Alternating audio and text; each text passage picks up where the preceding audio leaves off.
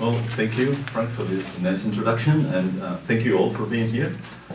Thanks to the Department of Modern Languages and the Memory Group for sponsoring this event, and especially to Monica for organizing, being the brain behind all this organization. She thinks she's very disorganized. I've never seen somebody as organized as Monica, but that's how it works. The field of memory has become a crucial topic of inquiry across academic disciplines and social discourses in recent years. Andreas Husen has referred to the widespread, quote, obsession with memory and fear of forgetting, unquote, in our contemporary globalized culture. The current preoccupation with collective memories across the globe and the parallel proliferation of critical discourses about the social processes of coming to terms with the collective past appear symptomatic of cultural anxieties resulting from the systemic transformations caused by forces of globalization.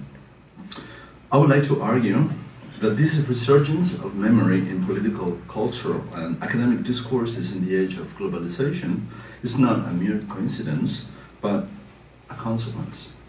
As Aleida Asman and Sebastian Conrad have noted, the traditional spaces, channels, and forms of collective memory are being transformed by and in reaction to the forces of globalization. Local and national spaces and processes of remembrance have not disappeared, but the global has now become the central stage for social and political actors, grassroots movements, and judicial activism. And that is why it has become necessary, thus rephrasing Maurice Holbach's conceptualization of the social frames of memory, to examine the global frames of memory, of memories, in plural. I'll start with an act of remembrance. In the spring of 2010, the news of Spanish star judge Baltasar Garzón, being indicted by Spain's High Court made the headlines of news media across the globe and filled social networks, blogs, and websites of human rights organizations, grassroots groups, and civic associations throughout cyberspace. Judge Garzón had started investigations on the human rights violations, atrocities, and forced disappearances occurred during the Spanish Civil War and the years of the Franco dictatorship, following international legal principles signed by Spain which covered crimes against humanity, until he was forced to stop by the National High Court. In one of several paradoxical ironies, Garzón had been accused of acting without jurisdiction in a lawsuit filed by far-right organizations, including the Spanish fascist party, the Falange, which is considered responsible for the largest number of atrocities committed during and after the Spanish Civil War. The overwhelming response in support of Judge Garzón was global, coming from heads of states, dignitaries, Nobel Prize winners, as well as NGOs, HROs, and grassroots community groups across the world. The memories of those atrocities did not belong anymore to one single group or nation, but belonged to the larger transnational community. They were, quote, memories without borders. So in what follows, I would like to examine the parallels and connections between the efforts to recover historical memory in post-dictatorial societies, the formation of transnational memories, and perhaps its future convergence in the emergence of that elusive universal jurisdiction. So I will start with a little bit of reframing of the historical memory and forgetting in post-Franco Spain.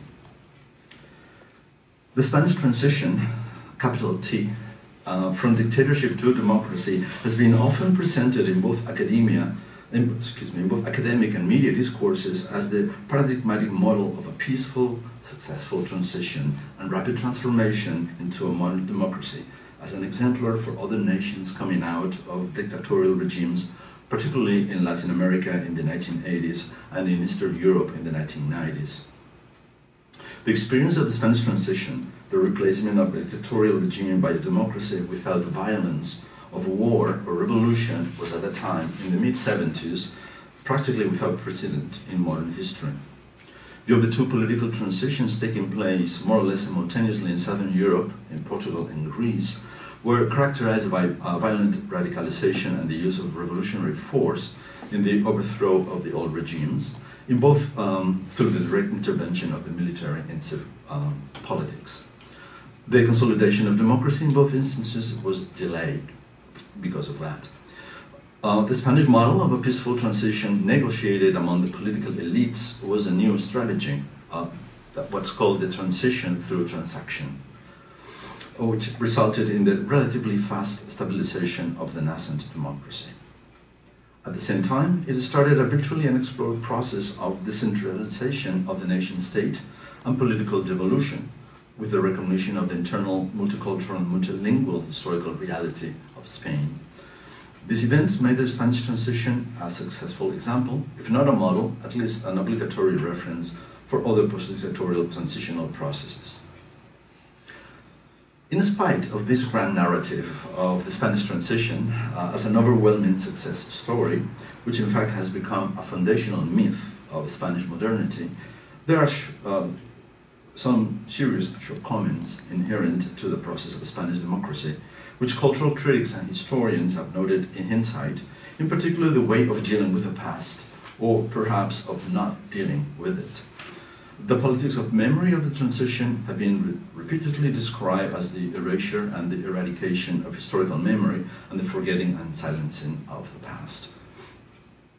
While that perception is based on the official pact of forgetting brokered by the political elites, and it, in general terms, is accurate, I would like to raise a few points for consideration of the role of memory during the transition.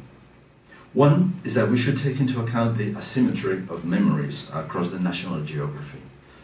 The atrophy of memory in the national political discourse was parallel to the recovery of historical memory in the peripheries of the nation-state, where local forms of sub-state nationalism relied heavily on a different set of collective memories.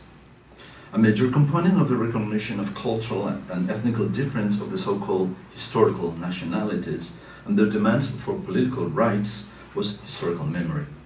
The emphasis, however, was not on reparations or backward-looking justice, but in the restoration of pre-Civil War local institutions of government and statues of autonomy, particularly for Catalonia, the Basque Country, and Galicia, which had been cut short by Franco's uprising against the Republic. The second point is that memory and forgetting are not a simple either-or phenomenon, since memory always necessarily involves forgetting. And, quote, forgetting is full of memory, as Uruguayan writer Mario Benedetti has stated. El olvido está lleno de memoria. As a corollary of that, I would argue that historical memory did not completely evaporate during the transition either. It may have disappeared from the surface of political debates, but left noticeable traces and remained operative in other areas of on the margins of power. Memory was exiled from institutional political discourse and displaced to the intellectual and cultural arena, where it found a distinctive space, as attested by the explosion of, in the early years of the transition, in the mid-70s, late 70s, of literature, documentaries, films, and historical and testimonial accounts dealing with the recent past, and the wide public recognition of those works. These works were box office hits and won a lot of prizes, works by Martín Gaite, Jorge Semprún, Vázquez Montalbán, Manuel Neche, etc., etc.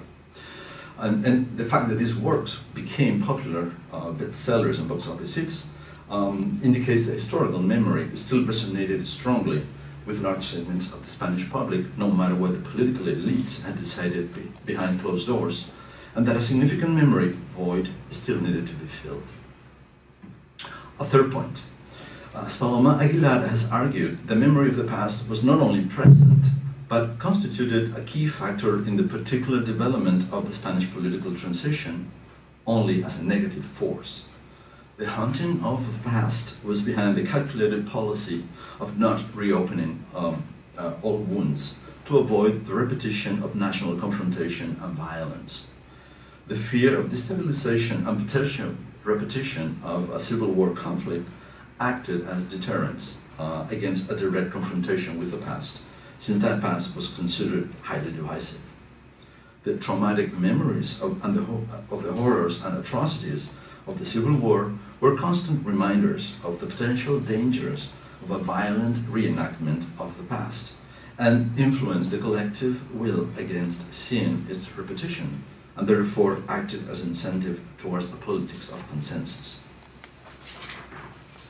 If one of the fundamental lessons learned from historical memory is the avoidance of the repetition of the mistakes of the past, it can be argued that the process of the Spanish transition had learned important lessons from its past, as well as of its neighbors, and therefore we should consider that memory of the past may have had a more important role in the transitional process than generally it is given credit for.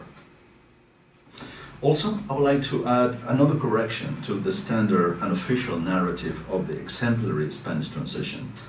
Although it is generally remembered as a peaceful process and as the victory of consensus and moderation over confrontation, the first crucial years of the political changes took place in a climate of violence, and the threat of political involution did not dissipate until in the 1980s.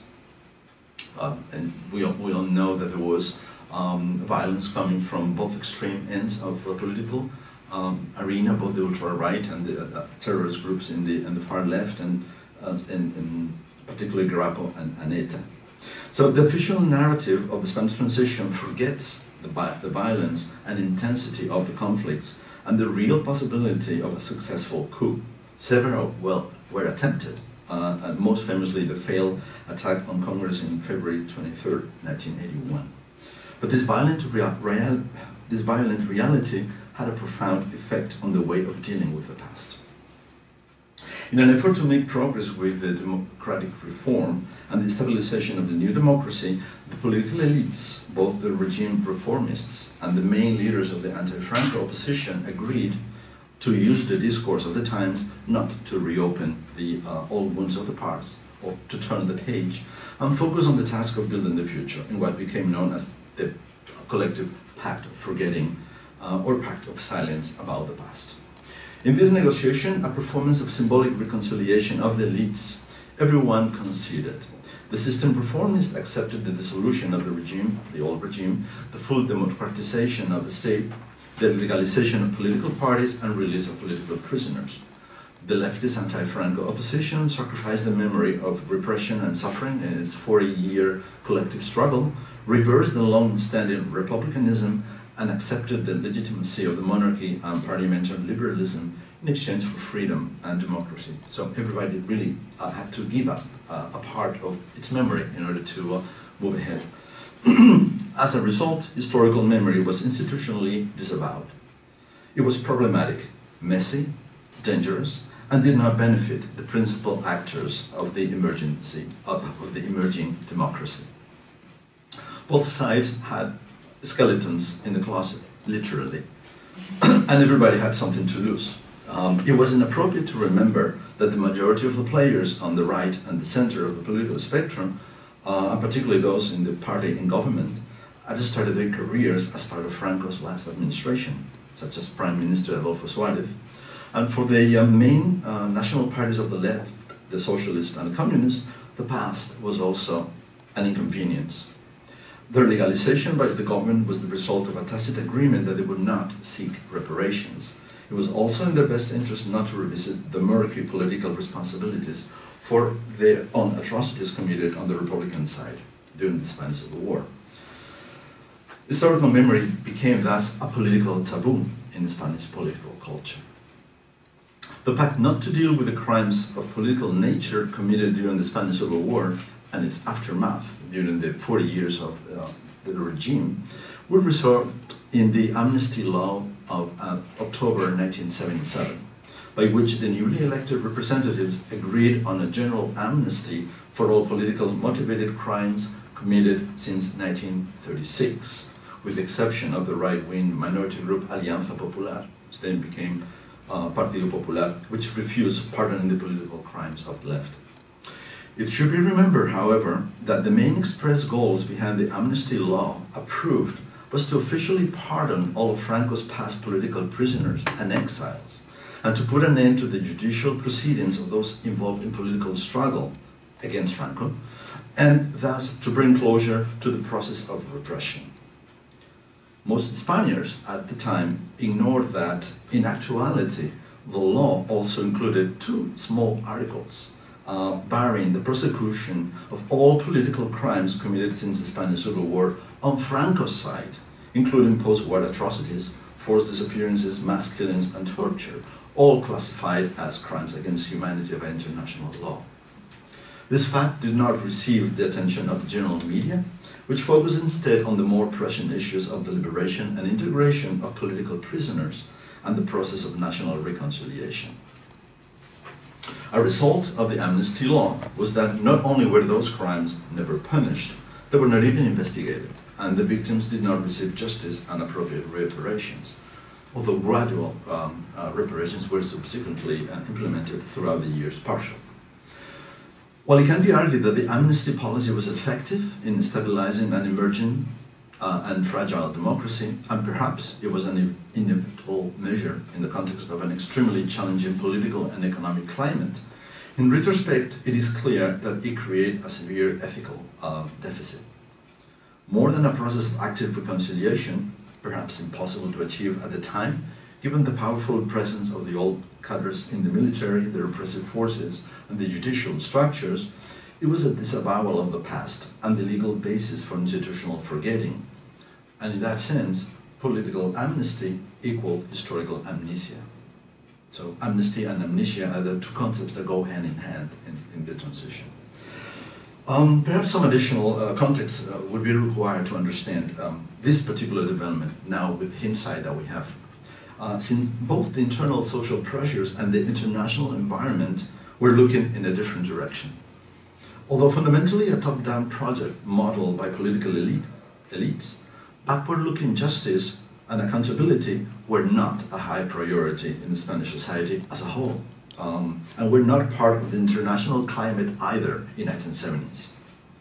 The main social demands in Spain at the time were freedom, democracy, peace, and stability, with the addition of devolution aspirations from the peripheries. The Civil War and the war's atrocities in its aftermath had happened almost 40 years earlier, and the large majority of the Spaniards, of the Spanish population, 70% of it all, had had not a direct experience of it, but only through indirect inherited memories or post-memories, as Marian Hisch has coined. After 40 years of severe repression and the official erasure of conflicting memories of the past, Spanish society was largely depoliticized and lacking in historical memory. In essence, there were not channels for public remembering and not enough collective desire to remember either. Spanish society embraced the new liberties and experience of modernity without much interest in remembering the sordid past. On the contrary, it actively tried to disassociate from this past very rapidly.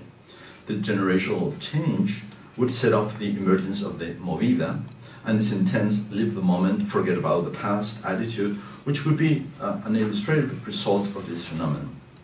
It is also not surprising that a key symbolic figure who reappears forcefully in the cultural narratives of the transition and the movida years is the transsexual or the transvestite, an ambiguous figure who embodies a past that needs to be forgotten, and a present that is constructed as a series of continuous acts of performance, in fact, often literally in transition.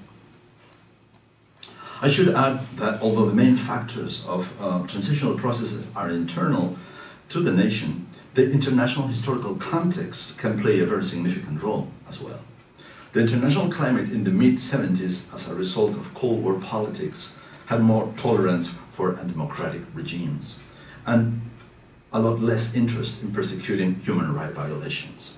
So it's a very different moment in history. There was not a strong international pressure to accountability, human rights organizations were not fully developed, and the battle against impunity was not a major motivation, as would be the case more in the 1980s and 90s. In this climate of collective forgetting, cultural critics have referred to a crisis of memory, and different interpretive models have been employed. While many Spanish writers, artists, film directors, and other cultural figures have grappled with these issues in their works, they all point out to a big void in the Spanish collective memory.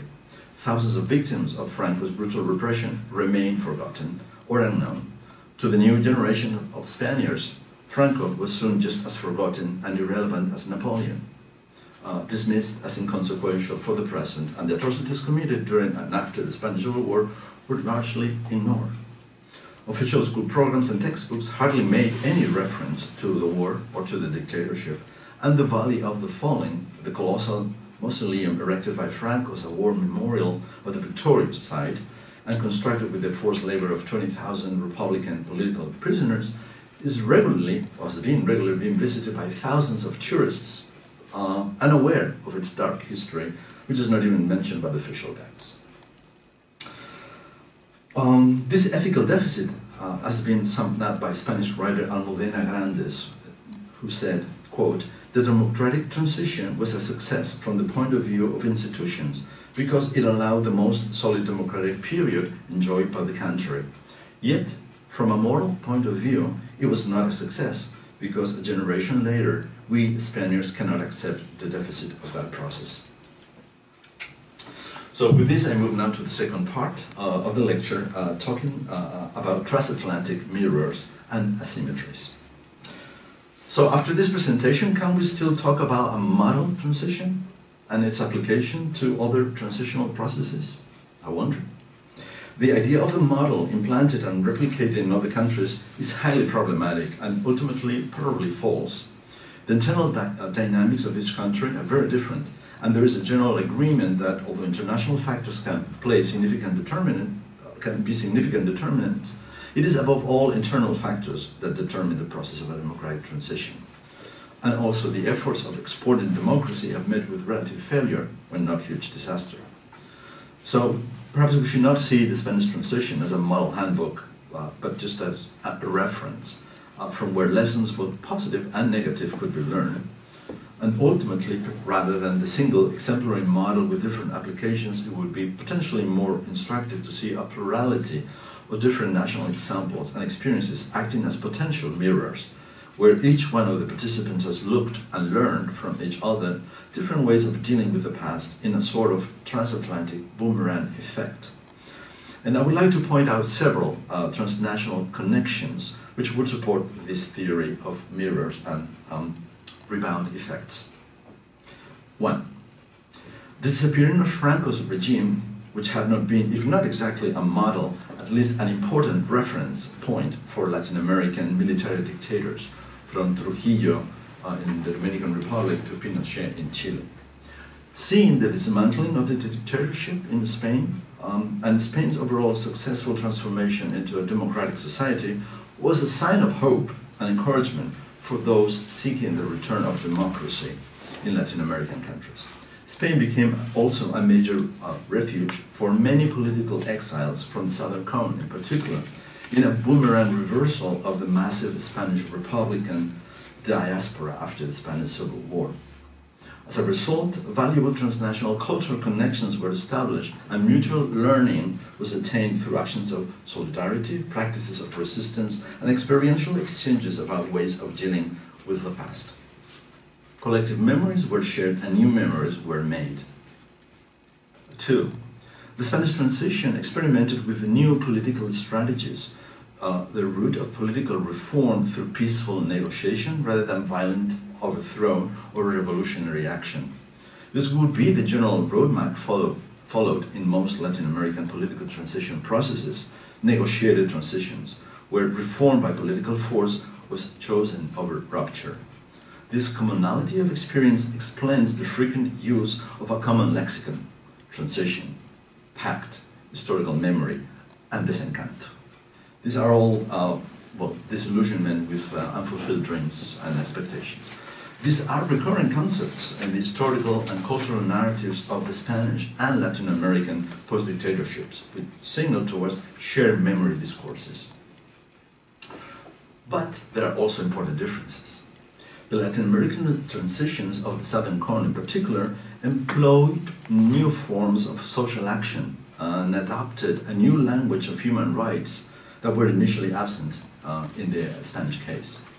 In essence, the Latin American transitions introduced new forms of dealing with the past, through the establishment of truth commissions, official reports, and judiciary tribunals to investigate, document, and prosecute the human rights violation of the past. This phenomenon is perhaps the most significant difference with respect to the Spanish transition. As we have seen, in the Spanish case, there was a significant lack of trials, tribunals, and other acts of investigation and retribution in dealing with the past. In sharp contrast, thousands of cases of forced disappearances and other crimes against basic human rights were documented in Argentina, and Uruguay, Brazil, and Chile, and a few made it into the court system. In many of those cases, however, those early efforts would bring few successes, and like in Spain, eventually would be excluded from prosecution due to different amnesty decrees passed and newly enacted laws of full stop or due obedience as a result of the pressures of the military and the changing political climate, such as the presidential pardon by Carlos Menem in 1990, later annulled, and so it's been a much more complicated process.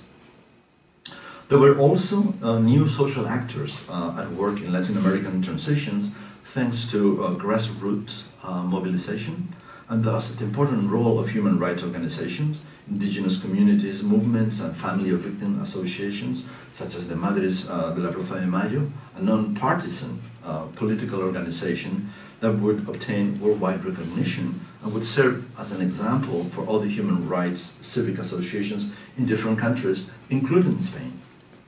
There was also a new vocabulary, foremost desaparecidos, allegedly first used in Guatemala in 1966, but infamously employed by the Argentinian armed forces and subsequently adopted by human rights organizations and victim associations. The concept of desaparecido, or forced disappearance, gained wide international acceptance in discussions of human rights, and moving across borders eventually would be employed retroactively in the Spanish context. Thus, a double time-space displacement occurred by which a concept of the second part of the 20th century imported from Latin America is applied retroactively to events of the first half of the 20th century in Spain. Although most scholars agree that it is internal tensions and agents that are of primary importance in transitional processes, regional, transnational, and international influences also play a role.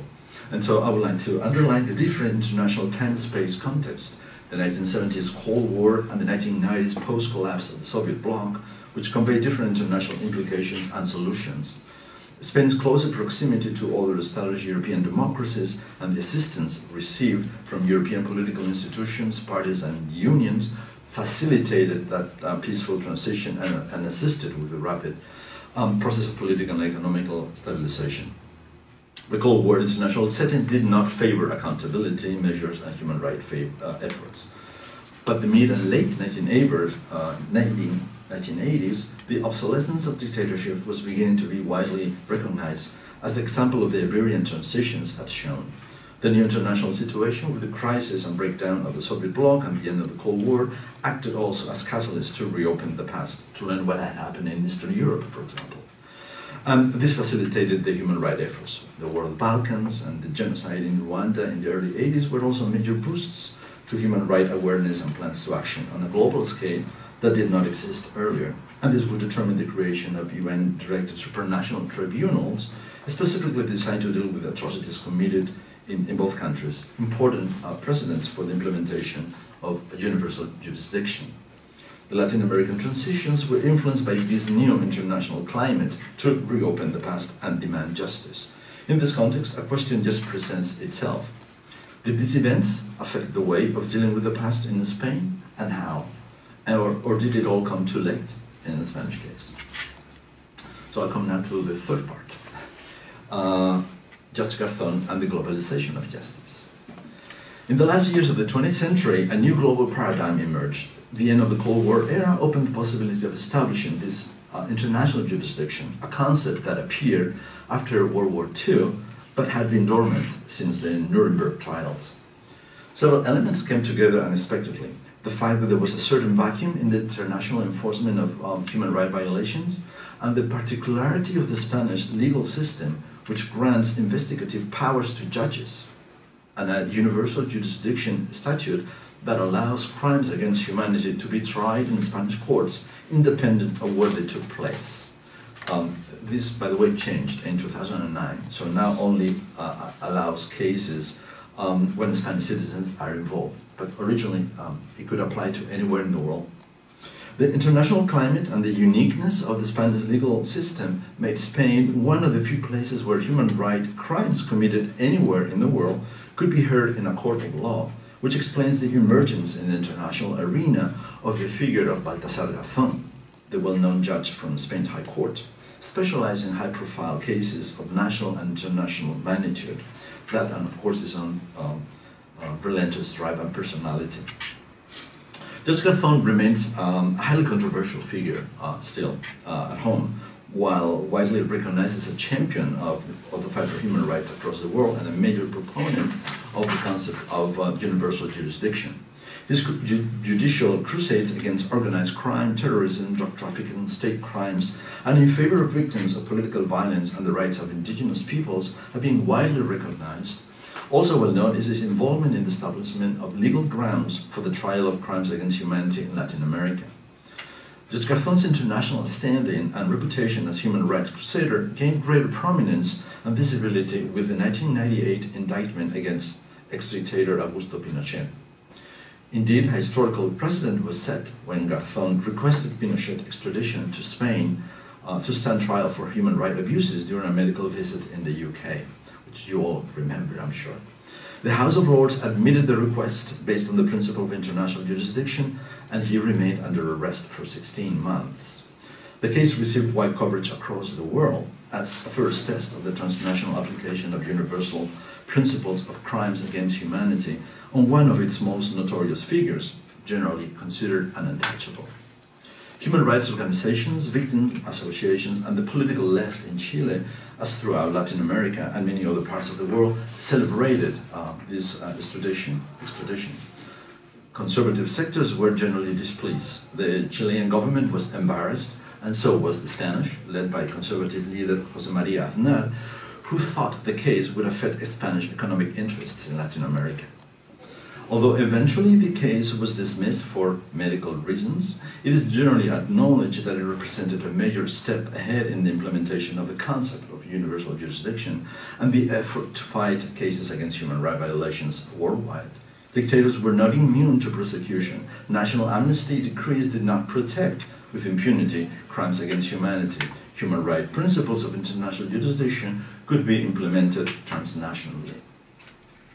The effects of Garzón's indictment of Pinochet, legally and symbolically, directly and indirectly, cannot be underestimated. It gave renewed impetus to HROs and the efforts of undertaking accountability process in Latin America, enabling the reopening of stalled investigations and trials, and served as precedent for many new cases that were filed in Spain and other countries. In addition, the process offered the opportunity to prosecutors, HROs, NGOs, victim and civil associations across geopolitical borders to learn from each other the successes and failures and to influence or supplement institutional measures. As Roth Arriaza has commented, quote, "The transnationalization of human rights activist networks and the flow of knowledge through those networks have allowed different countries to learn from one another. The currents of globalization can be instrumentalized by progressive forces and affect the political elites, as also Asman and Conrad have stated, and I quote, "The values of counter-globalization have invaded the hegemonic memory constructs of the nation-state, and they have reasserted claims to moral comfort and accountability," end of quote. Peripheral counter-memories have thus come to occupy a central position in national and international political debates and social processes. These types of international and transnational experience with accountability processes have also proved valuable for reparation measures and the establishment of truth commissions, for example. The Chilean model of dealing with the past was created in large measure from the lessons of its neighbors, going beyond Uruguay, who did relatively little, but falling short of Argentina, who did a lot more, but backfired. This experience in turn influenced the transitional process in other places, in South Africa, for example, with some modifications, including public hearings and reports, and no amnesty law passed. As the study of these global frames of memory indicate, a complex network of national and transnational groups, civic and institutional organizations have been instrumental in the establishment of basic principles of universal jurisdiction. Supranational institutions such as the UN, the EU, or the OAS have generated human rights ordinances and treaties that oblige individual signatory countries, and these provisions have been used in court in individual countries. The UK and Chile had signed the Anti-Torture Treaty in 1988, and therefore the Pinochet case was accepted for torture crimes committed after that date. Recent international law ruled that crimes of forced kidnapping and disappearance are committed daily in the present as long as the victim remains disappeared, which in essence annuls the statute of limitations and opens the door for prosecution of many human rights violations. The Inter-American Commission of Human Rights determined that amnesties in Chile, Uruguay, Argentina, and El Salvador violate the principles of the Commission. And these allegations have been employed as judicial argumentation to reinitiate investigations. Similar cases have occurred in reference to other international provisions with mixed results. And now I come full circle to the fourth and last part, and the boomerang returns home, as they do. Several paradoxical ironies and asymmetries emerge from this narrative.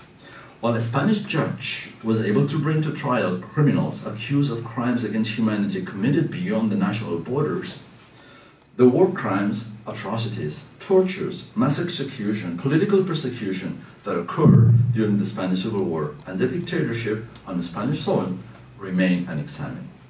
There is something fundamentally odd with the picture of Spanish courts pursuing human rights abuses committed by foreign dictators while they had been unable to investigate the much larger number of atrocities committed in their own land. This realization has not escaped the attention of many intellectuals and writers and cultural critics in Spain who have been relentlessly demanding the recovery of historical memory in recent years. It was at the turn of the millennium, during the conservative government of the Partido Popular, led by Aznar, that grassroots community associations, non-governmental groups, and activists emerged with great force demanding a solution to this crisis of memory in Spain. Different sectors of Spanish society mobilized around the common goal of unearthing, literally, unearthing the past, which literally had been buried during Franco and symbolically reburied during the transition. Because of the government lack of interest in pursuing investigations, the work relied on the efforts of civic associations, NGOs, or sometimes political organizations on the left. Community groups and family of victim associations started forming with the idea of reclaiming the identification of victims of Franco's repression and the recovery of the remains of their family members disappeared and buried in unnamed mass graves across the land. These groups largely followed the example of grassroots movements and civic associations in Latin America on the margins of traditional power structures, the mothers of the Plaza de Mayo in particular. The creation of the Asociación para la Recuperación de la Memoria Histórica in 2000 was followed by a myriad of other civic associations across the land, many organized within the Federación de Foros de la Memoria, which had placed memory back in the center of Spanish political life in recent years.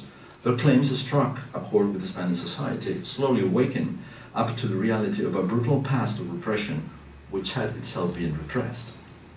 The IRMH website logo captures the emotional side of repressed collective memories. Question: why did the fathers of the Constitution leave my grandfather on a ditch? Thousands of unmarked burial sites in ditches along the roads still remain in the Spanish landscape, invisible but ever present, just like ghosts still awaiting their day of justice. The liminal and invisible position is an adequate metaphor for their non-existent status in the margins of official history. The best known internationally of those victims still disappear is the almost mythical figure of Federico García Lorca, a symbolic martyr of the Spanish fascist uprising, assassinated in the first weeks of the Civil War and still unaccounted for. Like a ghost, Lorca's shadow is a powerful reminder of the unsettled nature of the past, and historical memory is still waiting recovery, resolution, and reparation. In addition to these efforts, new investigations undertaken after the reopening of official military archives to historians and documentarians revealed the existence of a large number of concentration camps where atrocities were committed on a large scale with absolute impunity, which had totally been erased from collective memory. and several best-selling historical novels as Manuel Rivas' El lápiz del carpintero, or Javier Cerca, Soldados de Salamina, Dulce Chacón, La U dormida, Jesús Ferro, Las Trece Rosas, many others, all of which have been adapted to the cinema, have been given depth of emotion and further explored the extent of political crimes during the war and its afterwar for large audiences. The multiplicity of events, all these multiplicity of events, led to the new socialist government which came to power in 2004 to establish a special commission, Comisión Interministerial para el Estudio de la Situación de las Víctimas de la Guerra Civil, presided by the Deputy Prime Minister in the spirit of the investigative commissions that had been formed in many Latin American countries earlier. The Spanish Parliament declared 2006 as the Year of Memory and subsequently passed in 2007 the Law of Historical Memory. This highly contested law, insufficient for some on the left and necessary for many on the right, officially declared illegitimate and radically unjust the legal practices and acts of violence used by the Franco regime against its political enemies.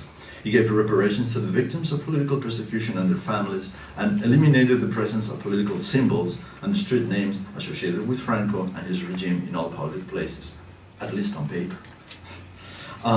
It also banned pro-Franco political rallies at the Valley of the Fallen, where Falange supporters have usually gathered around Franco's tomb every year for the last 35 years.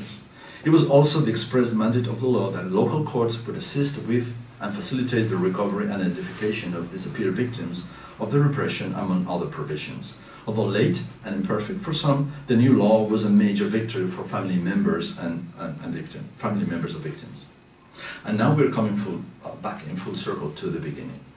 Several associations of victims filed a suit requiring a full investigation of several mass graves with victims of Franco's political violence.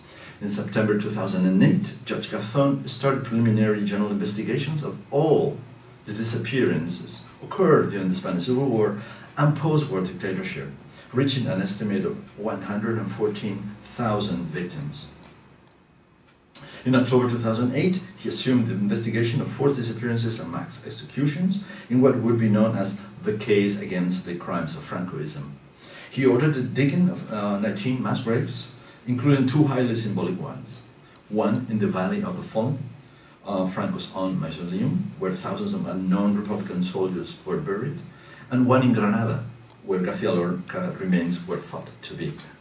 As we can see, Garzón always looks for great visibility and projection for all his acts. Garzón requested the death certificates of the alleged perpetrators in a move that was seen by many as trying to determine our responsibilities. The investigative process was initiated and mass graves were dug, with the Partido Popular vociferously opposed about reopening the wounds of the past, and the strong opposition of conservative sectors of the media, judicial bodies, and the Catholic Church. The investigations and site diggings were interrupted when the prosecutor's office and the criminal branch of the National High Court, with a conservative majority, interpreted that Garzón did not have jurisdiction on the matter, and the investigations were forced to stop almost as soon as they started. A month later, Garzón recused himself from the case and let the local courts proceed with the investigations. Since then, local courts and government, particularly those where the Partido Popular is in power, which is most of them, have been passive resistant to the efforts in the recovery of victim remains. So it has been again up to the civic associations to do the job on their own. The digging of mass graves has continued across the national landscape. At least 2,000 mass burial sites have been located so far, and more than 3,000 individual victims identified and properly buried, thus bringing at last some form of closure for many. This is almost the end, but not quite. Three far-right political groups associated with the old regime, including Falange, the Spanish Fascist Party, filed a suit against Garzón for prevaricación, lack of jurisdiction. Based on a technicality, the discrete competence of lower courts versus the National High Court, and the existence of the 1977 amnesty law. A varied of long-time political and personal vendettas against Garzón, including rivalries with far-right judges and the political system, did the rest, with the result that the Spanish General Council of the Judiciary suspended Garzón from court on May 2010 after his indictment for lack of jurisdiction. And then the judge subsequently requested to leave from the court and accepted a special consultant position at the International Crime Court in The Hague, the highest tribunal established on the premises of universal jurisdiction. For Emilio Silva, the president of the Associación for the Recovery of Historical Memory, this move had the symbolism of a political refugee looking for asylum away from his homeland. And he has described Garzón as, quote, the last of Franco's exiles. The fact that he had to choose to move to a different country in order to continue living.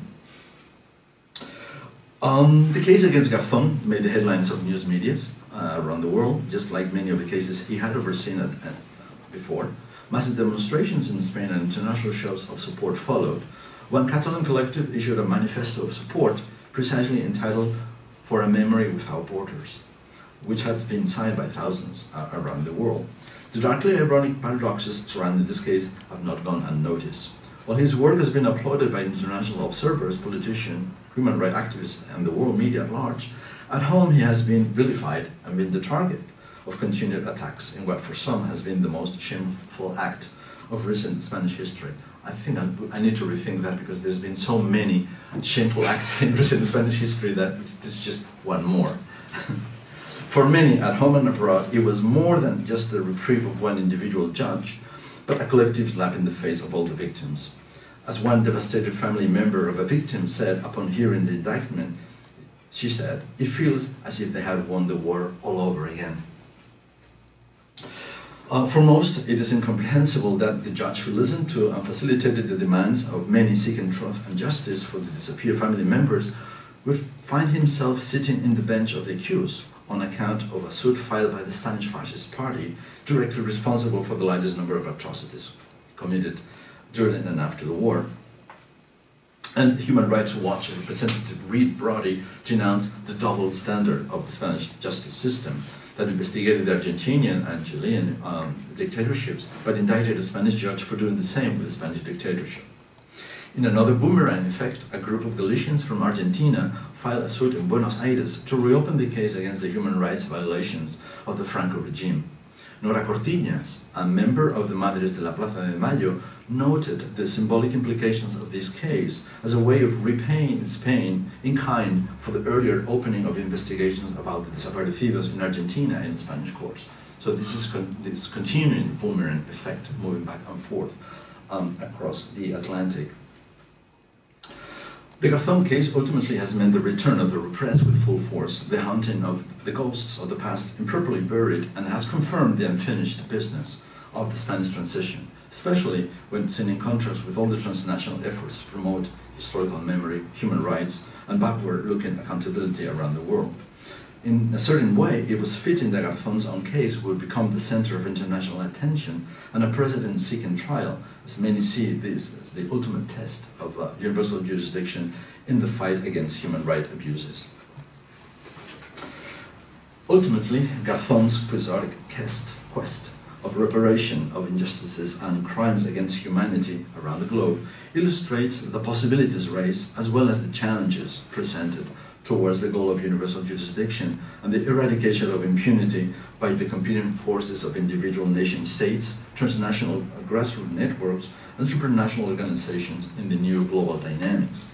But it also suggests the existence of networks of memory without borders, and the potential of those memories to make an impact on the global stage and change for the future. As former Director General of the UNESCO, Federico Mayor Zaragoza, has written, quote, "The truth of exactly what happened must be revealed without limitations.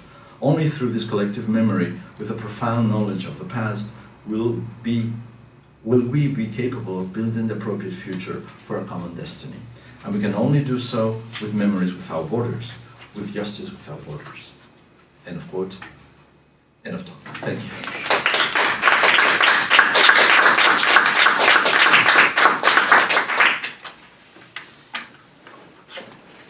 And now I throw the boomerang at you.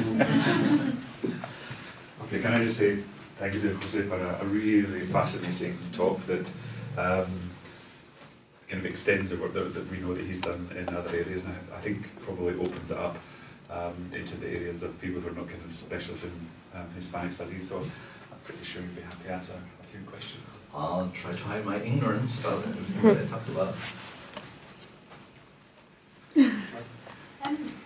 I'm really fascinated by this idea, this rhetoric of we have a potentially a memory model. You know, we did this really well, because coming from a German studies context, of course, this is something that's often said about Germany. Yep. So we eventually confronted our Nazi past and we did it really well, and then we managed to apply these lessons when we confronted our East German past as well. So this kind of, and in both cases, people can then point to the fact that actually it wasn't really a memory model and there were lots of problems. Yes. But with that in mind, I was wondering then, you mentioned the 1970s, end of the 1970s, when decisions were being made to remember or not to remember.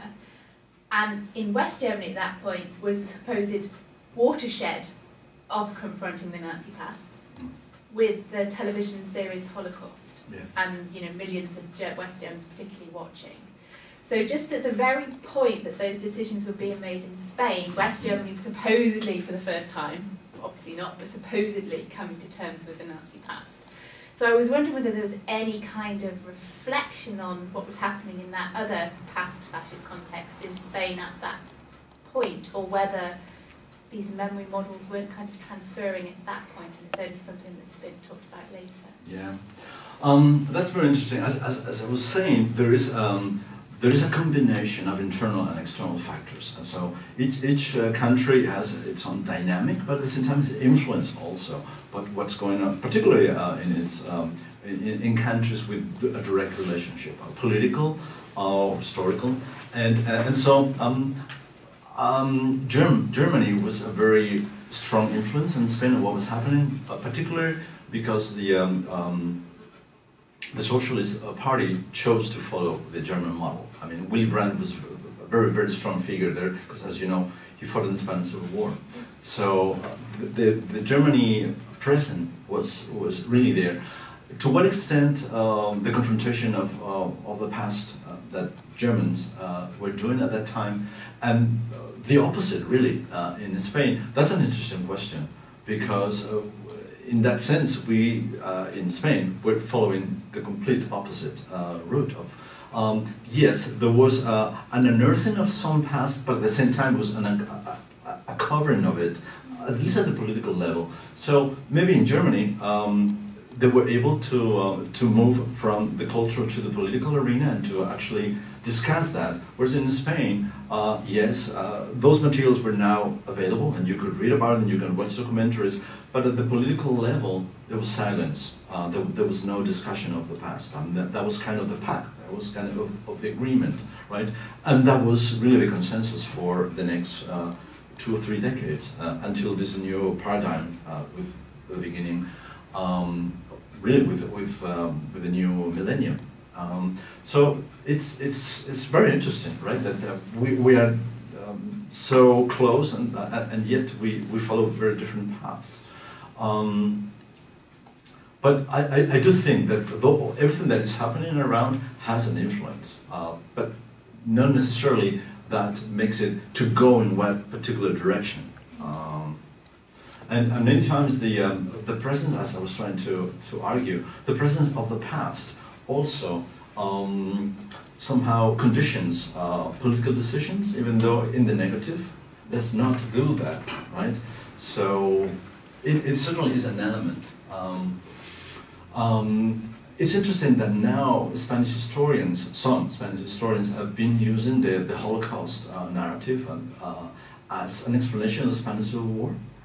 Most recently with the Spanish Holocaust. The book is titled Spanish Holocaust by Pope Preston. He's one of the most prestigious Spanish historians in the world. He's the Prince of Asturias Chair in London. Right? And some people think that this is inappropriate, that the word misused in a conceptual paradigm that somehow it's not appropriate. Well, there is a discussion going on about how far you can go in that direction, right? The same thing has happened in Latin America. I've heard one colleague that has used that paradigm, and there were hands raised in the audience like, you cannot do that, in France you will be killed. So I think that as disciplines, as historians, I think they tend to be very conservative in that sense, to maintain the territory of memory to some extent. So let's not confuse our histories, right? Mm-hmm. Yeah. Yes. Well, thank you, first of all, for a really wide-ranging and quite nuanced presentation of the sort of memory debates in Spain and Latin America. I would wish I'd like to ask you about a difference that seems to me quite important but hardly mentioned in most analysis between the Spanish case or the situation in Spain and the situation in Latin American countries, especially in the major ones, like Chile or Argentina, Peru and so on, which is that in Spain, those who had actually been subject to Francoist repression and had been imprisoned and so on, and mostly members of the Communist Party, that was for a long time the only internal opposition to Francoism, had adopted, it was official sort of policy of the Communist Party since 1956, this kind of national reconciliation process. Yeah. And he was actually the leader of the Communist Union, Comisiones Obreras, Marcelino Camacho, who had been imprisoned until well into the 70s, who actually advocated for a yes vote for the amnesty law in Parliament in 1977. Whereas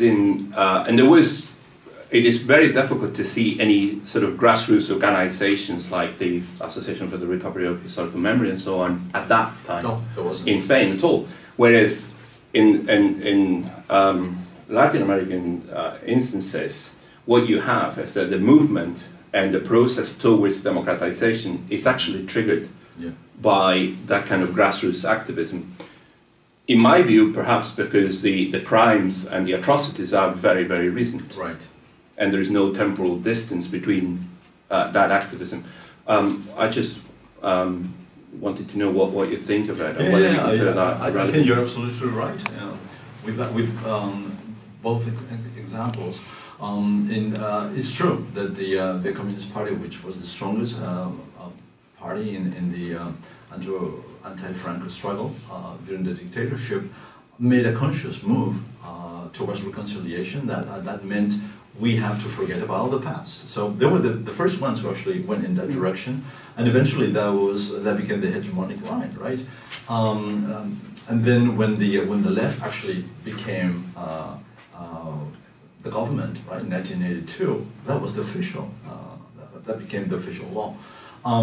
So that explains the lack of sort of popular activism and movement, because there were no political structure behind it. Everybody was against it. So even though, yes, there was all these cultural narratives that were being unearthed, nothing was being done with it.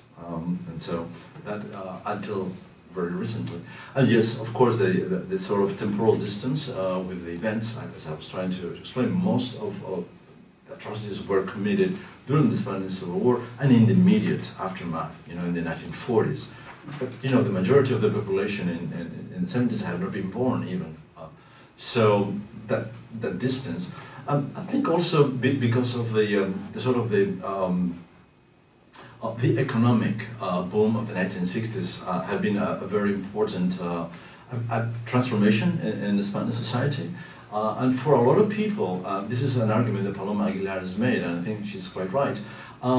Stability, economic stability, was very important because now they have all of the luxuries of consumer society, and they have the cars, and they have the washing machines, and they were trapped into the comforts. So they really didn't have anything to fight against, because pretty much they were at ease with consumers. There is that element too, I think, that is a little bit different. So is it a probably difference, but also I think the particular economic development that had been achieved, that acted as a sort of a stability factor, and as a sort of well, let's not change this too much, because then we may go back to war and lose everything. Right? I think there's definitely a little bit of that also. Yes? I wanted to ask you as well something about your personal view on something. Is easy now, it seems easy now to talk about the transition. Now we are out of it, or recently out of it. But when you look back, would you say that that pact of silence was the necessary price, an obvious price for a peaceful transition? Or do you think it was an unnecessary concession? Do you think, looking back, that it could have been different, or it actually there was no other way of... It's a big question. I think it's a question that a lot of people still ask themselves. And as I was trying to express, perhaps it was unavoidable. Perhaps of all the possible options at the time, that perhaps was the best. So I'm not saying that was horrible. I'm saying it was imperfect. Oh, no. I'm saying that it's not as great as the official narrative tells us that it has been, you know, because the transition is our best achievement. Very recently, when the expo in Shanghai, the Minister of Spanish Culture accentuated that the Spanish transition is our biggest achievement in modern history. So that narrative is very strong still.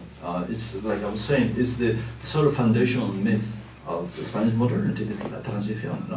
La movida, combined with it, right?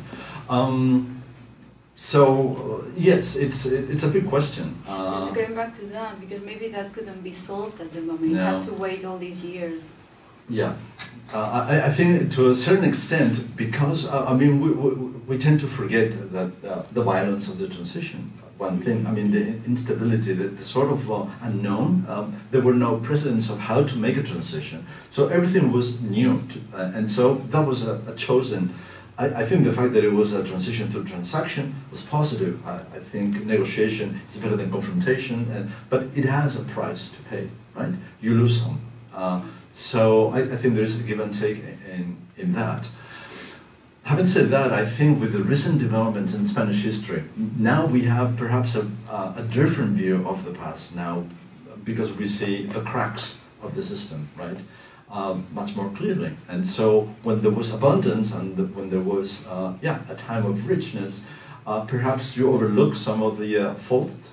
And now that we're really experiencing the cracks of the system, now that this all comes from some decisions that happened at that particular point.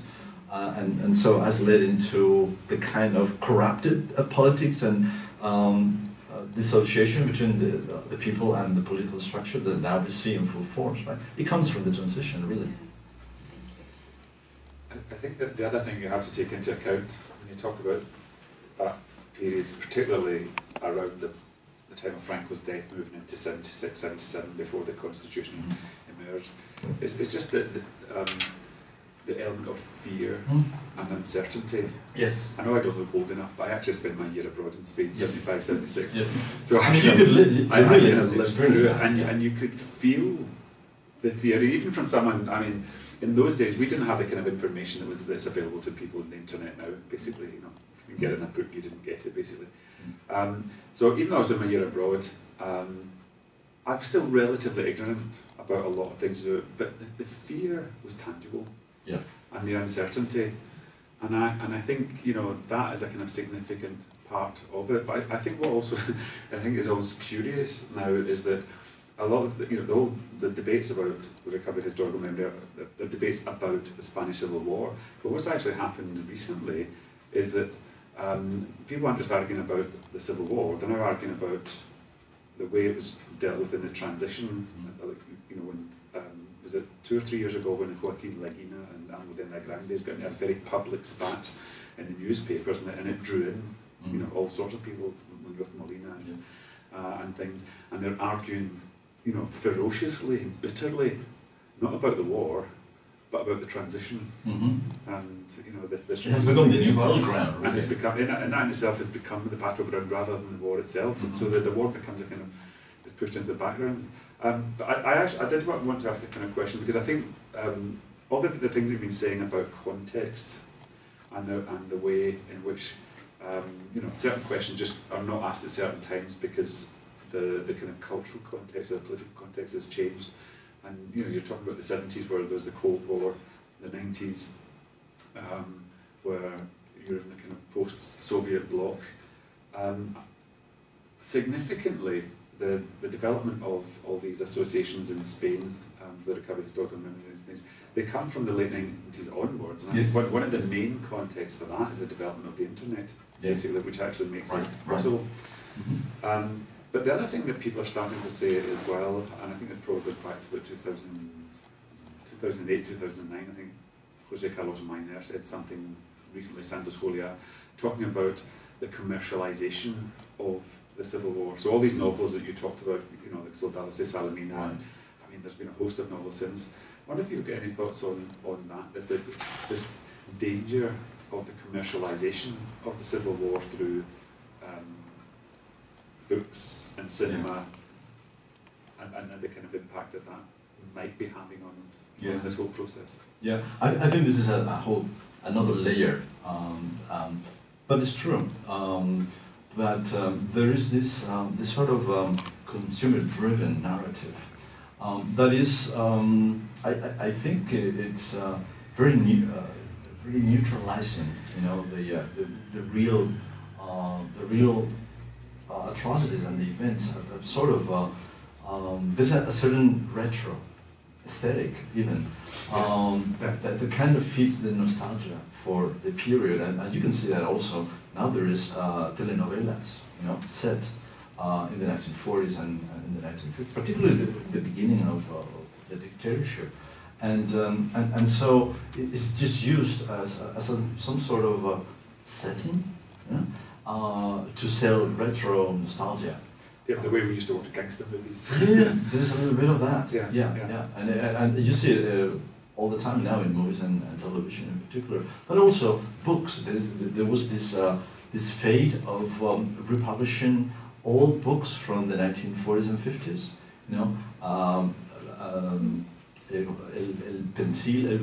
Florido Pensil, all these Franco's textbooks are now being republished in full color for the nostalgia effect. And there's a whole section in bookstores, some of really bestsellers, you know, of laughing at our past, sort of. But also there is that attraction, you know, for what is not longer there, and it's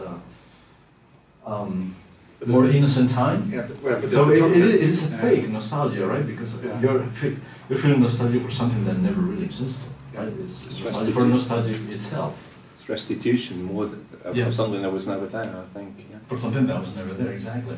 And I think that there is a very strong tendency towards that. That's driven by market forces, really. Touching on that as well, what kind of formal memorialisation is currently being generated? Is it just through civic societies and NGOs, or is there state support for any formal kind of memorialisation supported through national museums or in the form of national memorials?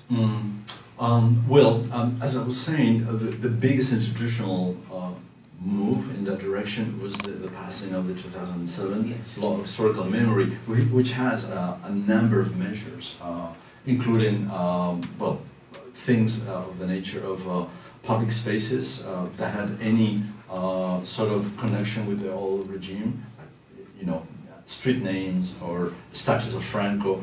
All those things are legal now. So that's a process of dememorialization, for sure, happening throughout the Spanish state. There was also the movement towards the recovery, the unearthing of mass graves. And there were processes and there were funds involved in that, although that has kind of been put to a stop with the new government.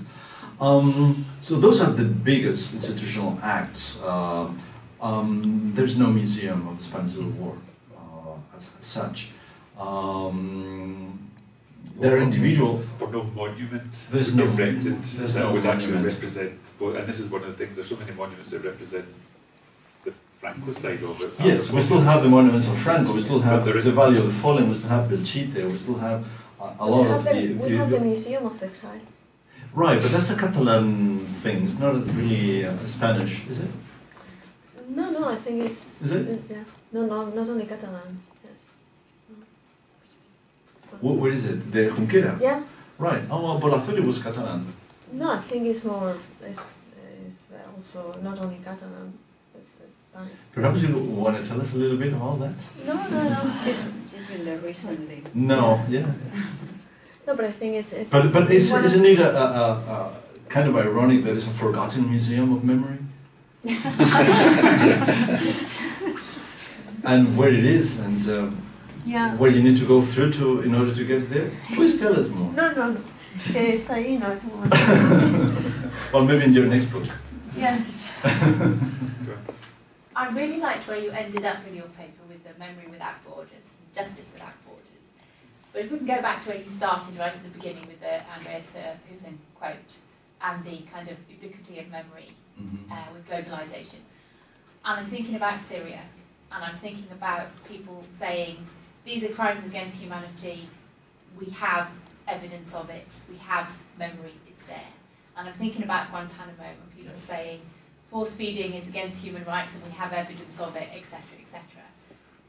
So we have our memories, but it almost becomes a lack of accountability because it's so ubiquitous. You see what I mean? So I like the idea of where you end up, but I wonder whether it can actually happen. And we know how notorious kind of bringing cases at The Hague is and how long they take, and that the international community decides someone's a war criminal, but then however many decades later they might get justice. So I mean it's a less academic question. It's more of a kind of just a general where can we go with this idea? Well, it's a long journey, I think, and we're not really there. Everything is still information to a large extent, but at the same time, one would have to ask ourselves, what would the world be without this effort, these grassroots efforts and this pressure that you can see in blogs and activists? Without that, would be in the hands of the great political structures that are really not doing anything. So that's when this new momentum, there is a possibility of at least sharing these memories and voicing them. Whereas in the past perhaps that was not possible. So I think the context has changed and has shifted. And there is now a possibility of at least, giving voice to that. How long it would take for that to actually consolidate and conform, a universal jurisdiction. That's another question, of course. Yeah, there's also some sort of double standard because most of the cases that have been put on trial, so to speak, in Rwanda, or in the old Yugoslavia, have been third world countries kind of, but none of the big players have been really put on trial. Guantanamo hasn't been put on trial. It should, but it hasn't. Whereas we can look at Rwanda, we can look at other places, right? So structurally, I think there is some sort of double structure, double moral, so to speak, right? Yes, I think those are just perhaps institutional asymmetries, right? It's kind of the same irony, right? The Spanish judge can try a Latin American dictator, but cannot deal with the big one at home, right? Well, if there are no other questions, I think we can draw this to a close and just thank Jose once again for a very stimulating talk and for coming to be with us. I think that's all of you for being here. Thanks.